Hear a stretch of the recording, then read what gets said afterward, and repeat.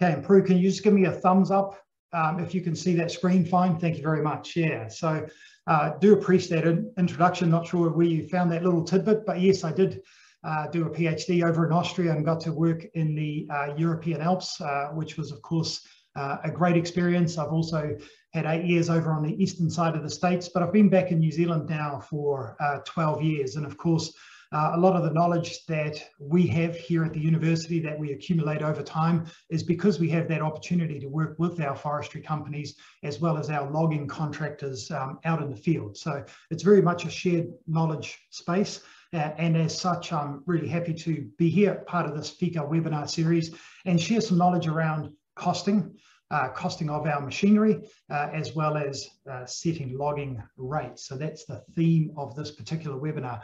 I don't think you mentioned, Prue, I think there's a series of webinars, so there's another 3 webinars to come at 1 month spacing, and certainly those other 3 themes looked really interesting. So hopefully we'll look forward to those presenters as well.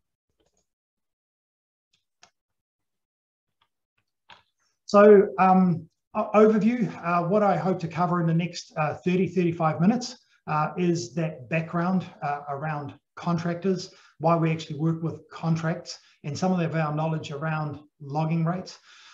Specifically because it's around costing, we're going to have a look at some of those costing methods that are actually available to us, as well as I'll highlight some of the tools that we've got to support costing, and then tie that back into logging rates as well.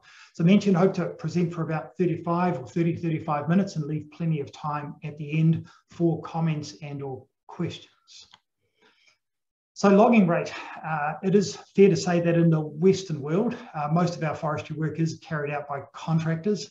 There's a real reason for that. You can see those reasons down below is that the efficiency of the work being done by our logging crews really depends on not only the person managing operation, but it's also really capturing that motivation as well as the innovation of the crew members.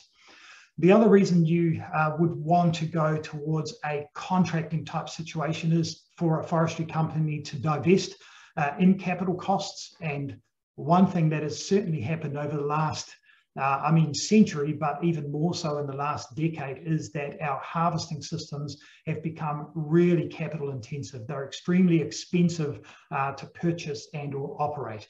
So some of those management issues are associated with logging as well. So that's why a forestry company prefers to work in that space where they set up contracts and working with a logging contractor. One of the key elements that really drives a logging contract, there's often many facets to it, but one of that bits of glue, I guess, that holds those 2 things together is, of course, that logging rate, how much a contractor will be paid for the services that they provide. Typically, that's in dollars per tonne or dollars per cubic metre. I should note that in New Zealand, I think I know of about 4 or 5 company crews. So while this is dominant, there's actually 4 or 5 company crews, so where the logging team is actually employed directly by the forestry company. And that particular model is actually common on, for example, Eastern Europe, or as you go through South America, they don't have this contracting situation. It's actually embedded. So it is a little bit special. The reason why we really go for this contracting environment is that ideally, if we set it up right and if we do it right, the company, the forestry company, plays the lowest competitive rate, and very much the best loggers, most effective loggers, make the largest profit. So remember, that is very much part of it, is that the contractors who are doing well should be able to make the largest profit. That in turn will actually allow us to get the lowest competitive rate. Just to bring in some data here.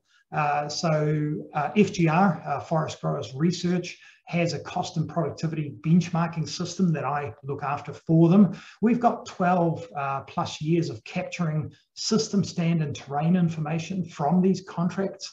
We've got over 1,800 separate unique entries. And I know that people are often interested in the data. So one of the things that we've been able to track over time is the level of mechanization. So we see now in terms of our ground-based operation, 93%, or basically 19 out of 20 crews have got mechanized felling. But also, and this has been a very sudden shift in the last 5 years, actually 73% of our cable yarding crews now have some level of mechanized felling. And one of the drivers there is that 65% of our cable logging crews now have access to winch assist type of equipment. So this system is actually picking up some of these changes. Mechanized processing, it was only 10 years ago, 50% of our ground-based was still motor manual, and now we're up well over 95%. So those smaller crews that perhaps are working on woodlots, they may still have motor manual, but most of our larger logging crews are very much mechanized. Again, just a couple of details there around machinery. So one thing that we've seen in ground-based is increase in number of machines, decrease in number of crews. So on average, last year, 4.7 machines with 5.4 crew members. It's almost one-to-one. That means we're moving towards being fully mechanized. Every crew member is in a machine. In the cable yarding, that's still a little bit, the crews are a little bit bigger, the machines a little bit fewer, so we still have people on the ground. Something that most people are interested in, and of course, is the logging rate. So the average last year was $30 a tonne. For cable logging, $43 a tonne. For the contractors out there, about half of you will be looking at that number going, oh, that's a pretty big number. And the other half are looking at that and going, oh, that's far too less. But that's because it literally is the average, and we've got a very broad range around all of the parameters that we have. Another thing that's really nice to see is that our productivity on ground-based has been creeping up in terms of tonnes per hour. For our yarder system, it's really jumped up. So 10 years ago, the average crew was just doing 20 tonnes per hour. Now we're up over 30 tonnes per hour on average. So those are just some of those numbers. Of course, isn't just the FGR benchmarking database. There's other places where you can get logging rate type information. So AgriFacts is a commercial product that you can subscribe to. I've picked an older example here because it's their information. I'm sharing it for an educational purpose. So again, here they publish an average logging rate based on their surveys, and they split it up by North Island, South Island. One of the reasons I'm just sharing this is I always find it quite interesting to actually look at some of the details. So for example, here on flat, presuming that's ground-based, you can see that the logging rate in the North Island is $6 a tonne less than in the South Island. We're assuming it's the same job, but that's a more than 20% difference. So one way to look at it is that our North Island ground-based crews are a whole lot more efficient than the South Island crews. Another way to look at it is our South Island crews are a whole lot more efficient at negotiating a competitive logging rate than our North Island crews. The flip side there is if you have a look at the last entry, as in the steep or the hauler country, it turns over. So the cable logging in the North Island is more expensive than it is in the South Island. So again, it's hard to know exactly what's right, what's wrong, what's driving some of these. Some of it will be competition, some of it will just be the conditions. But that's why we need to look at costing and productivity in more detail. The averages are interesting, but they don't always give the information you need for your operation and or your company. So in terms of the logging rate, it really is the contract is an agreement for providing harvesting services. And again, this is where I'd just like to go into a little bit of a detail. In New Zealand, most of us are dealing with what's called a CSL, which is a cut skid load rate. So that's a standardized term around the world. So we're talking about the conversion of standing trees into log products and loaded onto a truck. So that's the CSL rate. Of course, in the contract, there's other aspects, quality, safety, and environment, very important as well, but it's the dollars per tonne around the CSL that's quite critical. So if we have a look at the whole process, of course, it starts with planning, it starts with building infrastructure if it's not already present, and it finishes with trucking towards market. So many of our logging contractors work on that CSL, which means the planning is done by the forestry company. The roading, landing construction is done by a separate contractor, as is the trucking. So our logging contractors provide this CSL service. One thing that's really quite unique in a way to New Zealand is nobody seems to chop up their trees as much as we do. I don't think there's a country in the world, not one that I've visited, that cuts a pine tree in as many different sorts as we do. And I think this has a real implication both on the logging rate as well as the cost, in that almost 30 to 40% of our typical logging rate is actually in that processing. We have really complex processing systems, and we do it to try and, of course, optimize our value recovery. But it is important to note that that's a real point of difference. There's many aspects. So you can see our landings might look like this. There's a lot going on. There's a lot of log stacks. There's quality control. There's equipment interacting with each other. There's log making, obviously very much focusing on the value recovery, but we do end up with quite a bit of waste being offcuts and or mistakes that have been made. So there's the direct impact. The visual one that you can see is that for our logging crews, it's actually a very challenging task, this processing. The other thing is that there's a lot of subtle impacts, and Alex Tolan was a gentleman who worked with me with 141 now and specifically looked at that. And again, there's more information available on that if you're after it. So what are some of the other systems that may be different? In this case, certainly simpler.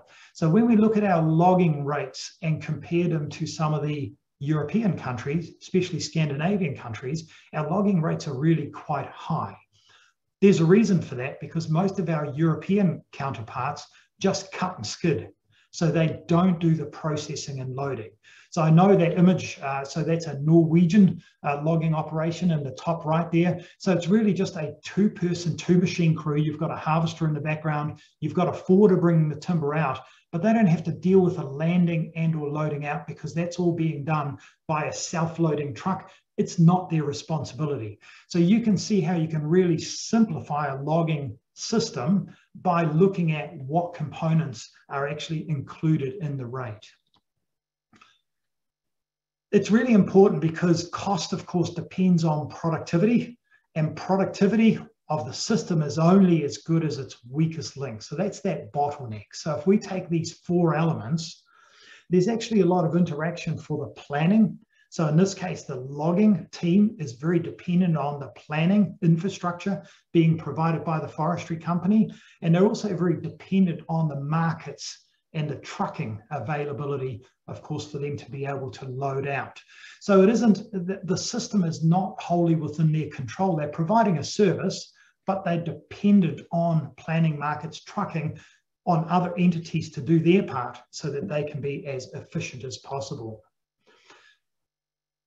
If, and I hear this quite often, if trucking is one of the major bottlenecks for your logging operation, one of the options that you have, and this has been adopted quite extensively in the southern USA, is that they include the trucking in the logging contract. So many of the loggers there, they don't want to rely on an external trucking service.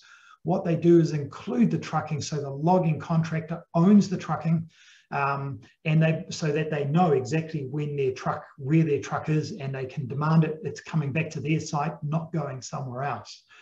We've actually got the first few contractors now in New Zealand that have moved to this particular format. So they have adopted the trucking into their logging contract, and they are also providing the trucking service because it guarantees an efficiency within their logging crew that they can't guarantee if it's external. Another new way, and I was quite excited to see a couple of our companies and or contractors adopt this particular system. Another common complaint from our logging crews is that the companies put the landings in the wrong place, or that the roading isn't up to scratch, the planning is poor, or the planning is basically causing them to be inefficient.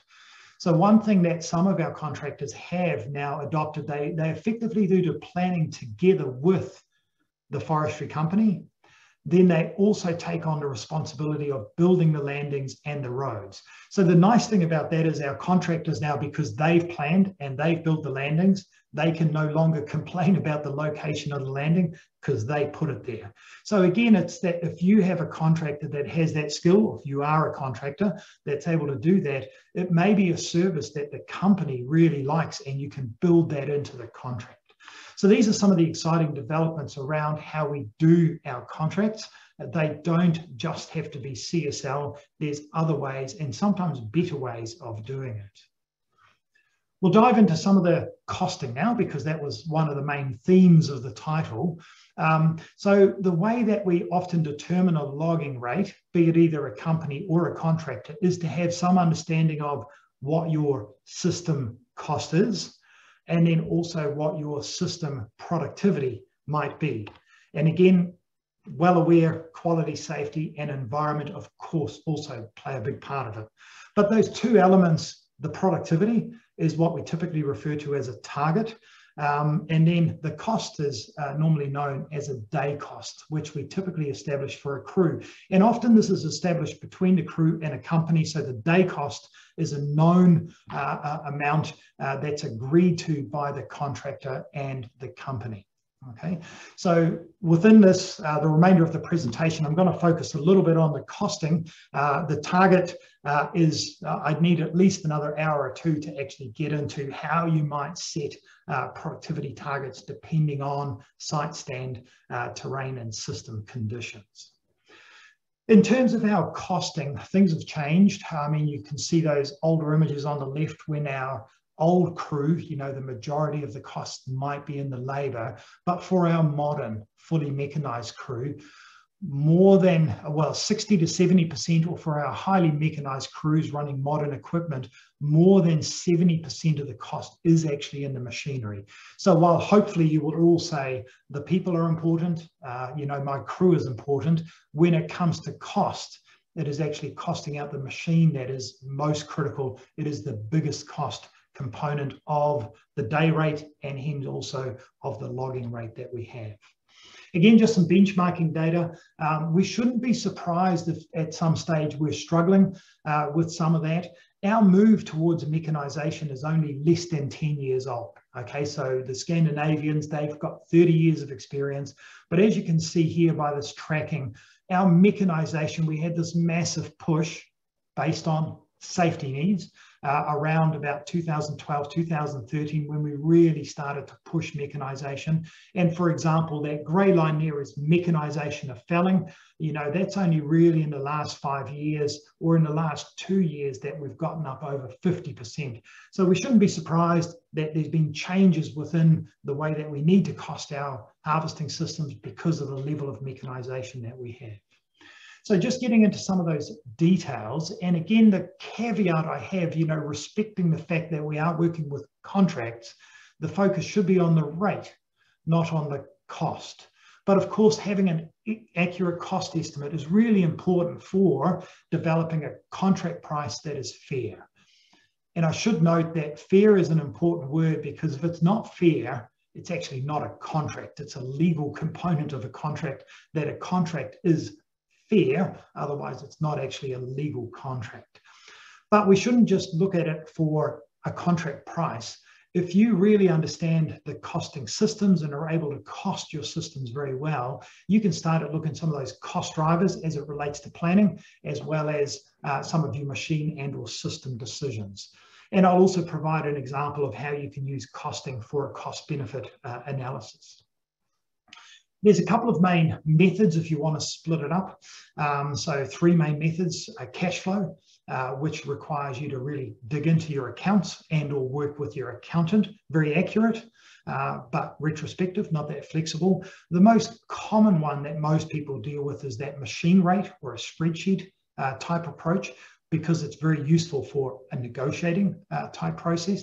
But the last one we shouldn't ignore is, I'm calling it phone a friend, but it could literally be a friend. It could be somebody you trust within the forestry company you're working for. You could also seek external help and or expertise to get that type of information.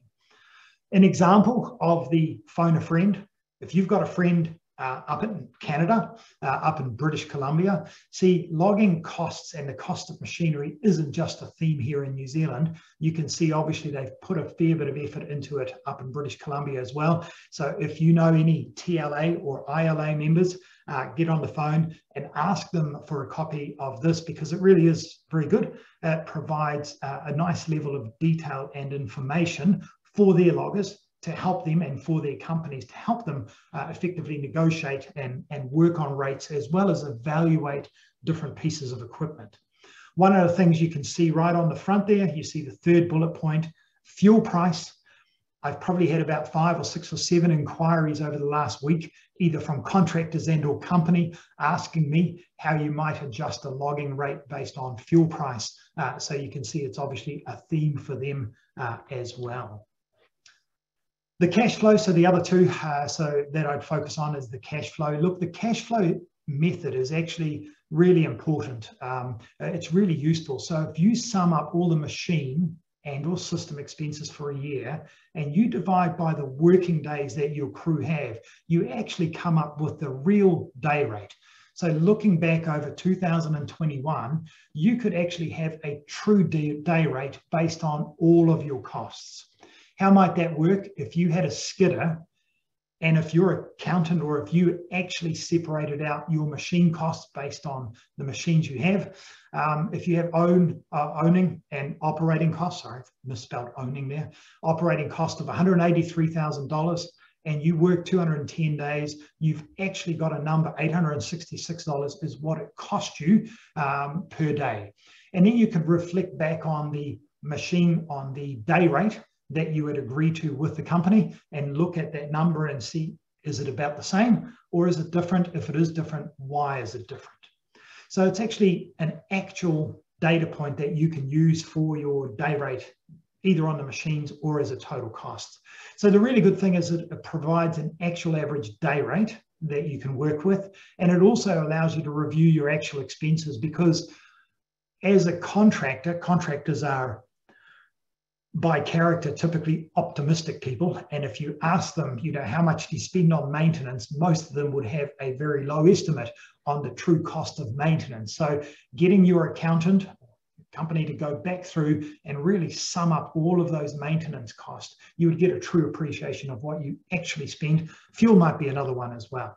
So the disadvantage of the cash flow method, first of all, it's retrospective. I've just talked about 2021. So that's a number, but that's already in the past. So if you've got an identical system, if next year you're running exactly the same system, then it's a really useful piece of information. But as soon as you start changing components of your system, that information becomes effectively out of date. It's also very poor at spreading out larger costs, and it's not appropriate for negotiations, because if you start getting into that level of detail, especially if you're working with other contractors, it can be considered price fixing, and it also defeats the purpose of actually setting up a contract. So the thing I'd like to focus on most, and that's still because it is the primary way that we cost out machinery and harvesting systems, is this machine rate calculation. The machine rate calculation has really common components. So if you understand the components, the details become less relevant. So in a machine rate calculation, there's always some assumptions. Some of the assumptions might be quite factual, such as the purchase price. So you know what you've paid for a machine. But for example, the salvage value at the point that you sell it will be an estimate, okay, will be an assumption. How many years you keep it for, how many hours you work per year. Again, these are assumptions that you need to make, whereby the interest that you're paying on the money that you've borrowed, or the insurance, will again be a very factual type number. So when you have these assumptions, you're actually, what the spreadsheet does is it gives you an idea of what your fixed costs are, as well as what your variable costs are. Your fixed costs are the ones that you're going to incur whether you're running the system or not. The variable costs are the ones that are like fuel and tire and repair and maintenance. They are incurred when you're operating the machine. Again, that labor cost, just when you use these spreadsheets, there's lots of different ways you can set them up. So some of them will say, without a person, the machine's not working. So labor has to be part of the machine rate calculation. Other people say, my people are separate, I'm just after the machine. So again, just be aware of that when you're talking about a total machine cost, does it include labor or exclude labor? So the big advantages here that you can see is that it's really quite simple. It's easy to understand. What you're doing is summing up all of the main costs not all of the detailed costs.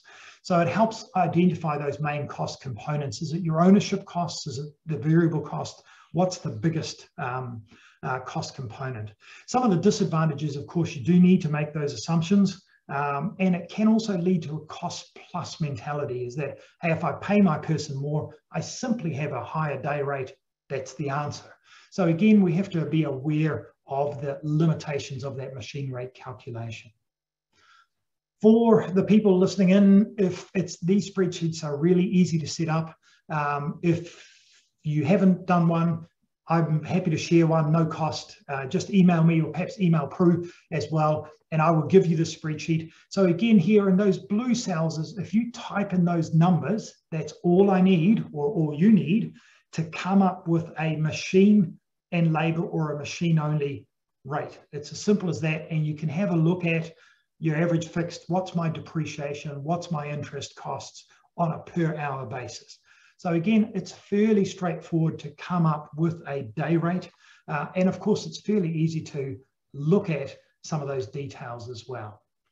There is a resource available in New Zealand. So we've got the Form Consulting Group based out of Wellington there. And they actually put together a booklet called the Inform, and they actually provide this information as well. So, but again, what you can see is here, when you look at the Inform spreadsheet or the output page here, there's a lot of numbers.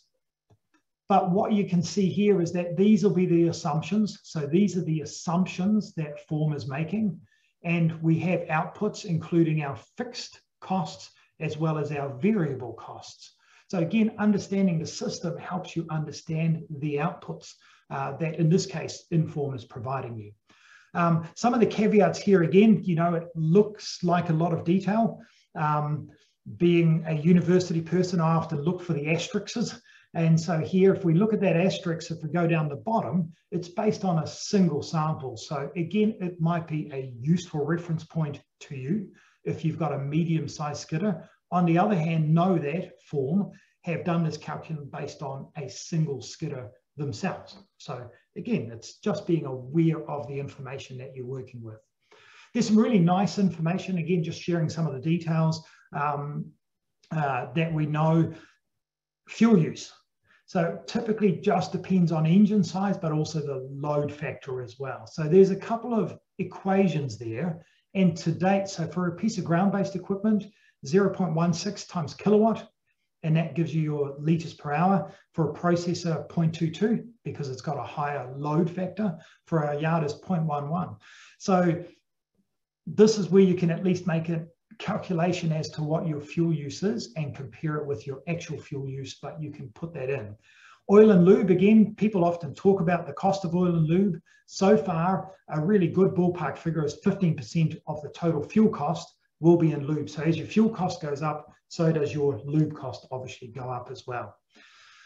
Some of the challenges, so repair and maintenance is always a big cost in any spreadsheet. And that's a really, really difficult number to get at, mainly because most contractors are hesitant to release that level of information. So the spreadsheets often make an assumption, and the assumption is that it's just a % of depreciation. So FICA have just come out with that new Business of Management Handbook. I believe Mark Blackburn was one of the main authors that updated it from the Lero one.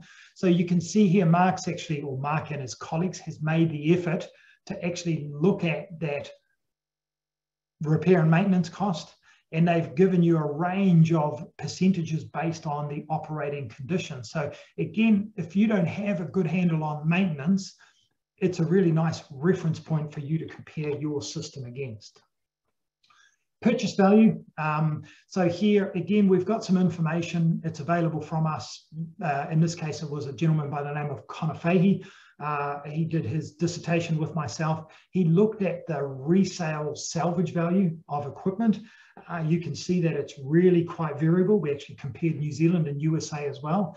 But look, some of those ballpark figures is that our equipment is worth about 50% at 5,000 hours, and it's worth about 25% at 10,000 hours.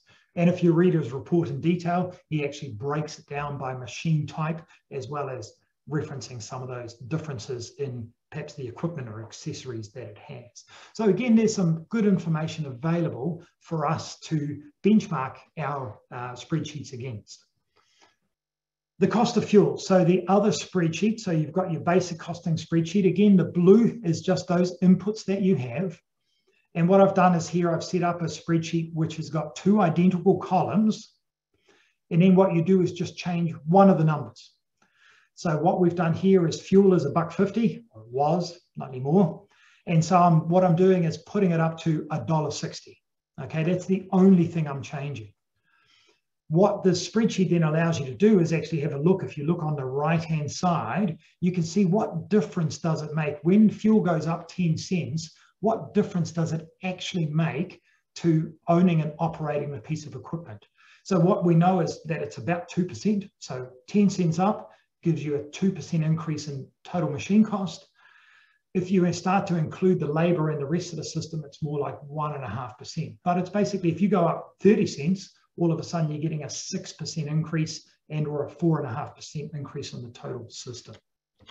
Okay, so those are those 2 numbers or 3 numbers there.